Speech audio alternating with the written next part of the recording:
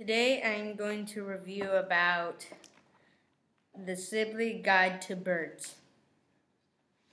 Sibley Guide to Birds? Yes. Interesting. What's it about?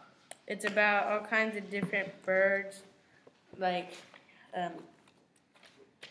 about great flamingos, woodstockers, harris-hawks, common blackhawks, bald eagles, and turkey vultures. Let's show the audience this book. It looks pretty thick, as you can see. So it's got a bunch of birds, right? Yes, sir. Where can you find these birds? What location is it based on? North America. Okay, so this is just a book of birds for any bird in North America. Yes, sir. So that means like Canada, America, and Mexico? Yes. Cool beans. So, pros and cons. What did you like about the book? I like how they showed what was the male and female, and the wingspan and where they live. So if we ever take a trip, if we see it, we could know what it is and how they flap their wings and stuff. Oh, and just look through it. I'm looking at this book right now, and it's got a bunch of pictures. Just show the audience here. Yeah, it's got a whole lot of pictures. So if you look at a bird, you'll know what it is immediately, unless you flip through the book. Who you recommend this for?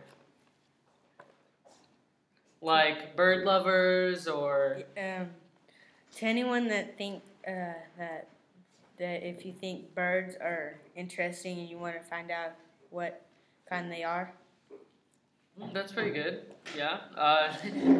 Does it have ducks or hunting? Would you recommend it for hunters maybe, or just bird enthusiasts? Yeah, it could be for this many people. This kind of stuff about all kinds of birds.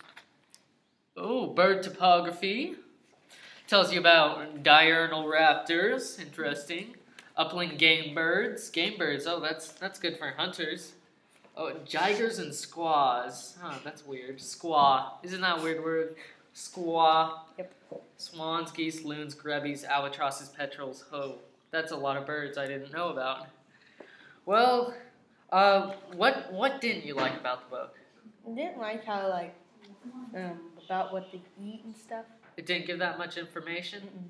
So this is kind of like a basic, oh, look at that bird, I want to see what it looks like and get some, basic info about it, not like where it lives or eating habits.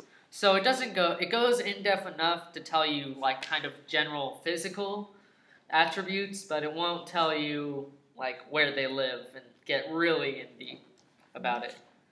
Well, I think this is a good book. Everyone should read it if you love birds. Mm-hmm. And this was Pedro's book guide. Thank you for coming. Thank you.